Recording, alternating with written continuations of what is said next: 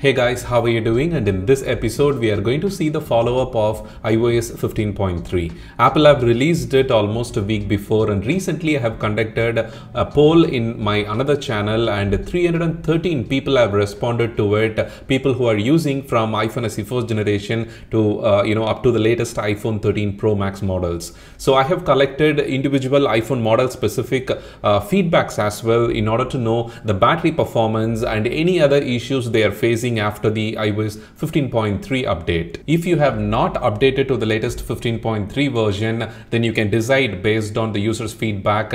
And if you have updated and you are facing some problems, like as I mentioned in the title, fast battery drain, call drop, or any apps crash related issues, then the troubleshooting tutorial videos already provided in the first comment. I have pinned it, so you can simply navigate to the tutorial and fix that specific problem. Some users, after updating their iPhone to the latest version, they face that sort of problems. Very minimal number of users. You don't have to worry that every single iOS update will kind of give problem to your iPhone or iPad. Also, I have given timeline in the description so that if you are bored or if you don't want any part of the video, you can skip that specific part by navigating directly to the contents that you actually need. So from the polls, you can see the iPhone SE first generation, 2 users have said it is good and same performance said by 3 users. And the next one is iPhone SE 2020 model. 3 users have said it is working good after the update, and 1 user have said it is bad, it is not working good, and 7 users have said same performance. And for iPhone 6s, 6 people have said it is good, same performance 2 people, and 1 person have said it is bad. For iPhone 6s Plus, 1 user have said it is good and 1 user have said it is same performance. For iPhone 7, 3 users have said it is working good, 1 user have said it is bad, and same performance said by 2 people. For iPhone 7 Plus, 1 user have said it is good and 1 said it is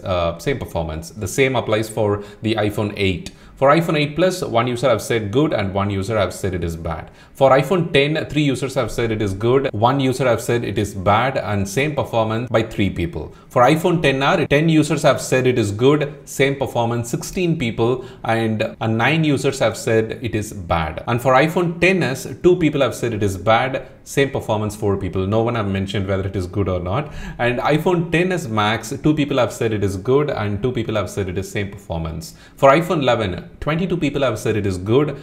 iOS 15.3 is running absolutely fine. 31 people have said it is same performance just like the previous iOS 15.2 or 2.1 I think, and 6 people have said it is bad. For iPhone 11 Pro, 1 user have said good and same performance 3 people. iPhone 11 Pro Max, 4 users have said same performance, 3 have said it is bad, and 3 have said it is good. For iPhone 12, you can see 19 people have said it is good, same performance by 22 users, and 3 users have said it is bad. iPhone 12 mini, 7 users have voted it as good, and for 15 users have said same performance, and 3 people have said it is bad. For the iPhone 12 Pro, 6 people have said it is good, 6 people have said same performance, and 1 people have said it is bad. For iPhone 12 Pro Max, 3 people have said it is good, 4 people have said it is bad, and 3 people have said same performance. For iPhone 13, 10 people have voted as good and 10 people have said same performance, and 3 people have said it is bad. 13 mini, 2 people have said it is good and same performance, and 3 people have said it is bad.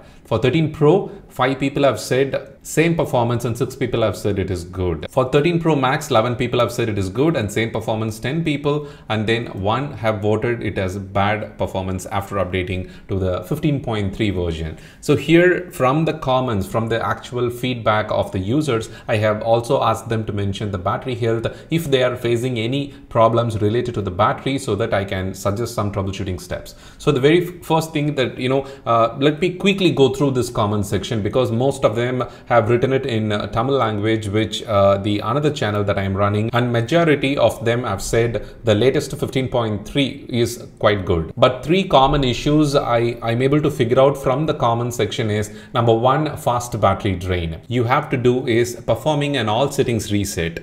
just monitor for next 2 to 3 days, and if the same fast battery drain happens, then you have to check the battery statistics for applications that is consuming more battery. We have already done a video about Instagram application consuming more battery and how you can fix it. So refer that video from the first comment. I'll leave a link to that, so that if you're using Facebook, Instagram or YouTube, it is important to reinstall the application and then see how the battery performance goes for the next 3 to 4 days. Also, it is important to use a network, the mobile carrier that gives good coverage in your area. If your signal reception is like 1 point or 2 point, then for the network search, the battery consumption happens a little bit higher than what normally happens when the network signal reception is full. So make sure in the area that you mostly stay in, either office or home, you are using a mobile carrier that gives good signal reception in your area. That is important. Monitor for a week, and if you are facing the same battery related fast draining problem,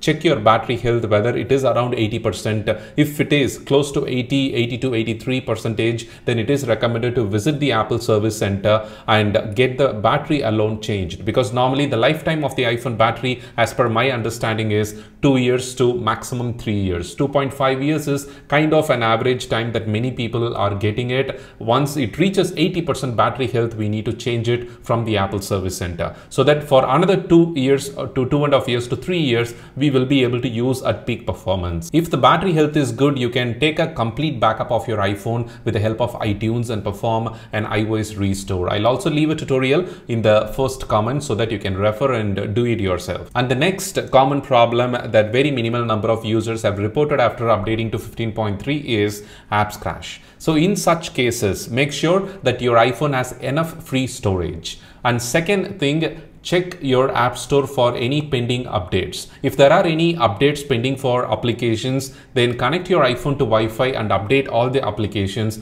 and then check whether the application is force closing or crashing or not.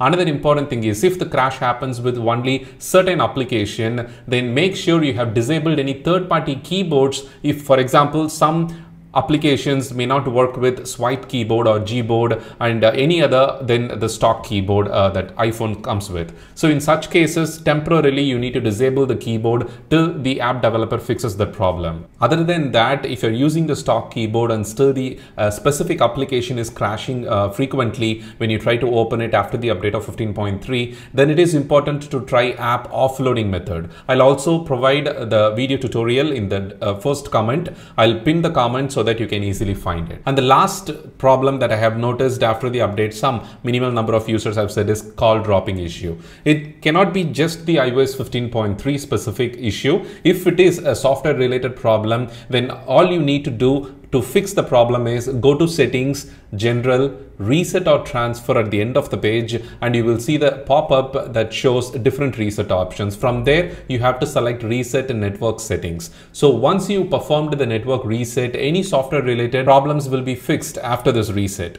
Another important thing is, if you're using a very old SIM card other than eSIM, if you're using a very old SIM card, visiting the mobile carrier showroom and then getting a new SIM card for the same number will also help fixing any call drop or poor signal reception related problems. And the last important thing related to the call drop is, in some areas, just for 2 or 3 days, for me in India it happens at times, for any network, for very limited time for some maintenance reasons, or if there is any network congestion, temporarily I'll face call drop. After 2 or 3 days it automatically gets fixed. But still, if you want to give it a shot, you can try the previously mentioned software related resets in order to fix any software related bugs that is causing the network related call drops and problems. So once again, from the feedbacks given by the user, you can clearly see that the latest 15.3 update is superb. Same performance for battery and battery health, and it is better. Battery performance good, fine, no changes. So mostly we are seeing positive feedback